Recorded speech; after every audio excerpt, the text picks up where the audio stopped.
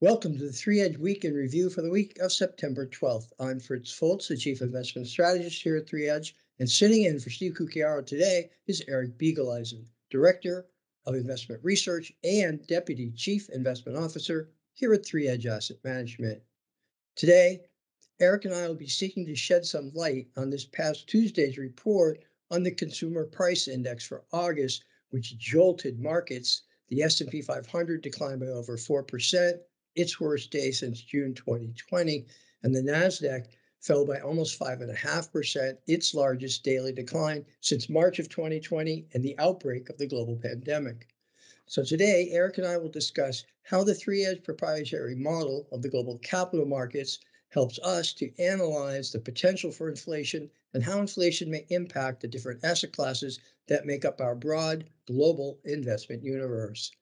But first, let's consider what may have caused Tuesday's equity market decline. And I would say for me, there's sort of really two reasons. I feel like first, clearly investors' expectations had gotten ahead of themselves in thinking that the worst was over, inflation would decline fairly rapidly from here. And this narrative picked up steam because there was a report on July that showed a deceleration in inflation. And I think people sort of glommed onto that and said, okay, great, here we go, we're coming down from here.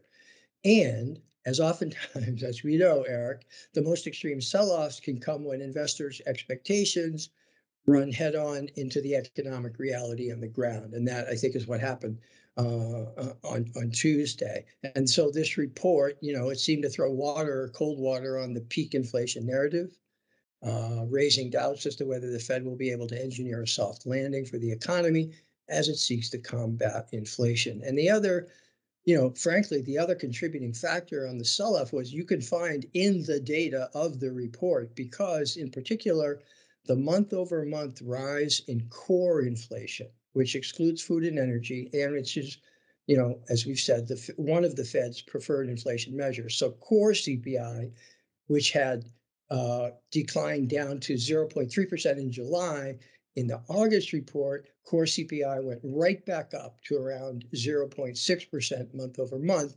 And that on an annual basis is 6.3% in August versus the July number, which was 5.9%. And that was certainly not what investors nor the Fed, were hoping to see. So let me turn things over to Eric here.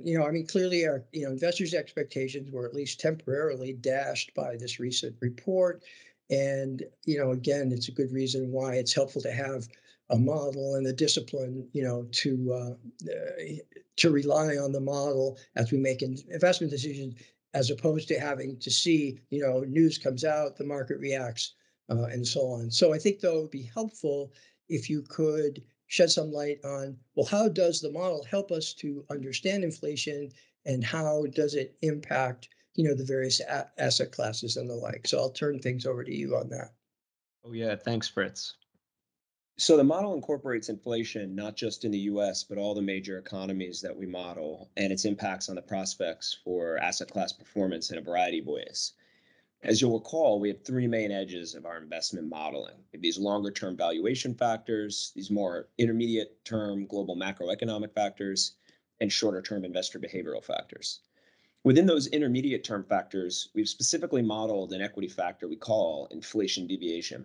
Mm. This factor, it rewards economies with well-behaved inflation or inflation heading back towards the given central bank's desired range.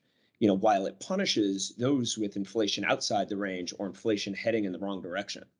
So, for example, if we were to see U.S. CPI heading back down in a meaningful way, despite still being elevated, this factor would provide a positive contribution to the U.S. equity outlook.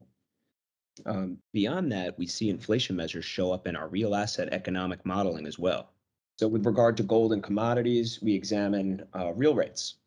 And we measure this in multiple ways. First, we have real rates as determined by the market's expectations for future inflation, which is driven by the yield on TIPS or Treasury inflation protected securities. This real yield started the year at about minus 110 or minus 1.1%, and was recently at around positive 100 or 1% positive. That's a big move in real yields, and that negatively impacts our outlook, or real assets, broadly speaking. Using this measure also provides the market's expectation for future inflation, which on the 10-year TIPS bond is around 2.5%, down from a high of just over 3% back in April. This is the market believing, therefore, that the Fed will be successful at taming inflation by bringing it back down to their 2% range, and also that they'll do it fairly quickly. As this suggests, inflation will average 2.5% per year over the next 10 years. Even the 1 year break-even inflation rate is 2.3%. We don't necessarily think the market has priced this one correctly, considering inflation is well north of that. Right. The other real yield in the model we examine is constructed by taking the nominal treasury minus the prevailing CPI. And this measure provides a very different outlook, considering the 10-year nominal treasury is around 3.4% and CPI is north of 8%, providing a deeply negative real yield measure, which is actually a positive for real assets. Right. So then with regard to our investor behavioral factors, we have two stages here, and inflation features prominently in the first stage. In this first stage, we have what we like to call canaries, like a canary in a coal mine providing a signal of danger ahead. We look at a number of shorter term focused measures to help identify the potential for drawdowns in risk assets. These include looking at measures of inflation in the short term, as well as the rate of change of these measures to gain a sense of the momentum of inflation. Mhm. And should one of these canaries turn on, the model is able to haircut or even zero out an incoming projection from an otherwise positive or bullish projection. And that helps mitigate the risk of portfolio drawdowns by excluding these assets or reducing their contribution to allocation in the portfolio. Of course, we don't love to use CPI, given that it is a government-furnished statistic. It's lagged by its very design, and it's subjected to restatement as well as redefinition from time to time as the basket changes. But nonetheless, it is widely followed and tracked, and therefore we too need to be aware of it and respond to it as market participants do. Excellent. All right. So, obviously that's a lot. That's a very comprehensive approach to understanding inflation. And just so, excuse me. So, based on that, just briefly, what would you say that the model is telling us now, looking forward, in terms of inflation, and particularly in the U.S.? Yeah. Yeah. So with regard to that economic factor in the equity models, that inflation deviation factor that I referenced earlier, we are seeing, either a net neutral impact on equities or an outright negative contribution. In the U.S. and Europe, for example, it is a negative contributor to the overall projection.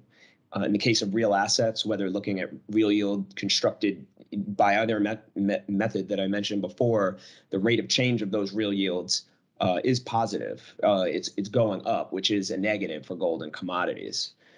In terms of the behavioral factors and the inflation-focused canary that we spoke about before, this provides that early warning, indicator. We were seeing that pop up and activate last year about the dangers of rising inflation, while the Fed continues to suggest it was transient. And since then, we've periodically seen that canary be activated, particularly in the U.S. and Europe, but Japan, China, and even India all have been uncomfortably close to activating as well. So that's something we'll no doubt be keeping a very close eye on.